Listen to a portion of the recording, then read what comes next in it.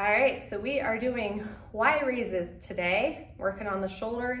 You do need a semi-light weight, especially if this is the first time that you've done these. And we are going to go ahead and get in position. I'm gonna do it on an angle so you can see me, and then I'll change my position as well. From here, we're going to feet about shoulder width apart. You're gonna bend the knees slightly. You're gonna bend forward at the hips as if you're doing a bent over row. And your palms are going to be turned in and your weights are going to be turned out 45 degrees away from the legs. So from here, we're going to lift and create a Y, the top of a Y.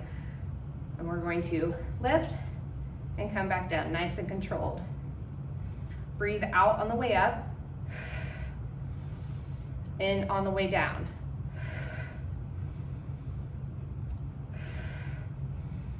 And then from the front, it's going to look like this.